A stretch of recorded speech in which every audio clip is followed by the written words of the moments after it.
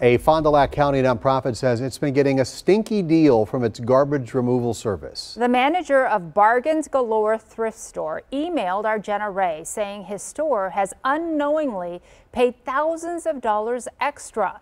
And it wasn't just on one bill. They've been paying the higher amount for years. Jenna Ray went there today to get to the bottom of what's happening.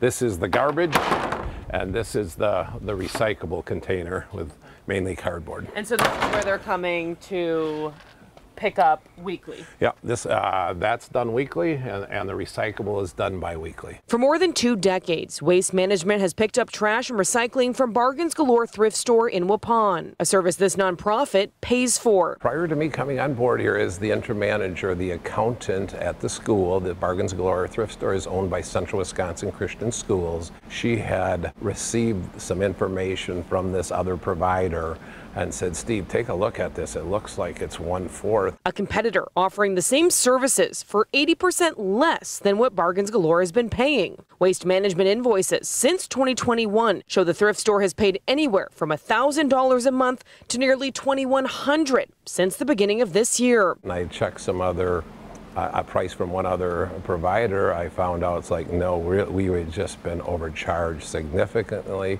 I again then brought that to the attention of Waste Management, and they immediately wanted to drop their price. A new service agreement shows a monthly charge of $415. Keep in mind, the store paid up to 5 times that amount since 2021. Do you feel like you were taken advantage of?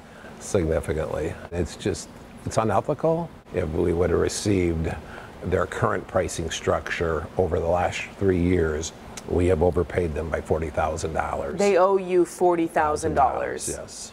I offered to try settle this by just receiving a donation from them for $25,000 and saying, shame on us for not paying attention, shame on you for gouging us. But once again, they weren't willing to move. I called and emailed Waste Management. In a statement, a spokesperson said they would reach out to the store to further discuss the account. I plan on sharing with a lot of my friends that own businesses that if they have Waste Management, they need to check out their pricing, because our experience has been ridiculous. And we're a not-for-profit. It's really sad. In Waupun, Jenna Ray, TMJ4 News.